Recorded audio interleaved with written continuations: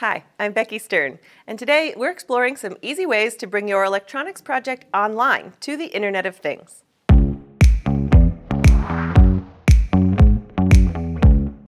To get started with the Internet of Things, also called IoT, you'll need some Wi-Fi microcontrollers. Two excellent choices are the ESP8266 and the ESP32. These microcontrollers are fantastic for beginners because they're inexpensive and compatible with Arduino-based projects. There's also Arduino's line of Wi-Fi boards and a couple of other platforms worth mentioning, like Particle and Raspberry Pi Pico W. With these little friends, you can easily connect your projects to the web. You'll find these chips on a huge variety of boards. Let's start with something fun, controlling LEDs. One cool project you can try is connecting your LEDs to CheerLights, a global RGB LED color sharing platform created by Hans Scharler in 2011. When a new color comes into the system, you can send a new color on Discord, all of the CheerLights projects in the world will update to that color. It's a simple concept that makes for a great beginner project.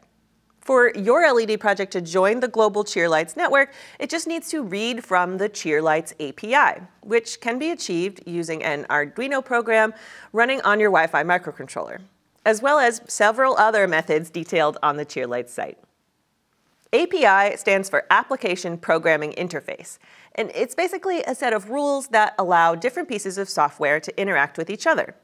So when the CheerLights API updates with a new color, your circuit's program knows how to receive it. WLED is another excellent platform for controlling LED animations over Wi-Fi. This open source code base has been around since 2016 and allows you to manage your lighting display from almost any device. It has a nice user interface on Android and iOS, for example, and several dozen sample effects available. This project is well maintained with frequent updates and bug fixes. WLED also supports integration with many home automation systems, including Alexa and Home Assistant. Being able to control your LED project from anywhere in the world is a pretty fun experience. But if you want to go further and implement your own more complex project ideas, remember what we covered in a previous episode. It's all about identifying your inputs and your outputs. Some may be analog or digital sensor signals, like in your early Arduino projects, and some may be internet actions, like receiving a tweet or saving data to a Google spreadsheet. Next, let's talk about visualizing and logging sensor data. With cloud services like Arduino Cloud, Adafruit IO, and ThingSpeak, you can easily store, analyze, and visualize your project data for free. For example, if you want to keep an eye on the temperature, you could set up a project to read from a temperature sensor, then send that reading to the cloud on repeat at regular intervals. When you check back in on the cloud service, you'll be able to see a graph of the data over time. You can also set up alerts for different conditions, like if the temperature dips too low or rises too high. Temperature is a good one because you can blow on it to make it higher, and you can blow cold canned air at it to make it colder. Each one of these services has a slightly different setup procedure and tutorials you can follow to get started. But the basic idea is that you create a variable to hold your data, and depending on what type it is, like an integer or a string, different dashboard elements will be available to you.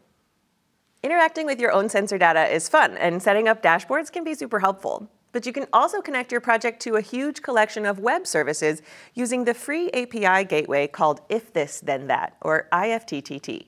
You can visually code workflows connected to your favorite web services and your existing cloud service using their applet system.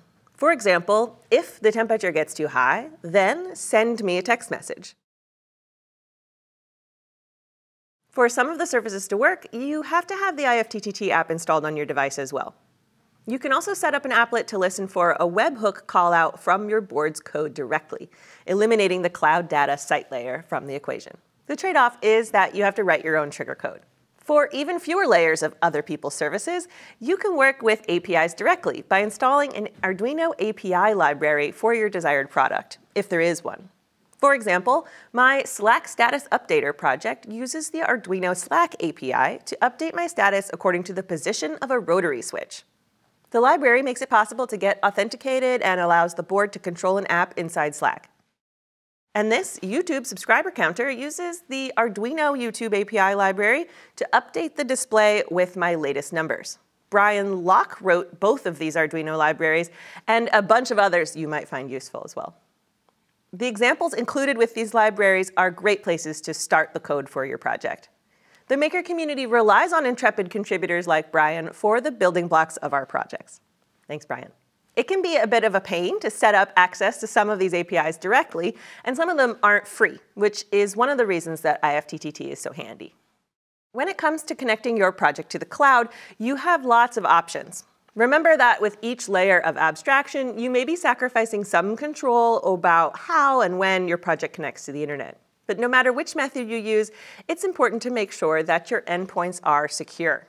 You don't want a stranger getting access to or controlling your project. Most cloud services provide good security measures by default, but be sure to never share your login credentials or your private key. I hope you've discovered something new to try by watching this video. I've put some links to some resources in the description. Leave your advice about getting started with IoT in the comments so we can all learn together. Check out the playlist with the rest of the series and subscribe to be sure you don't miss the next one.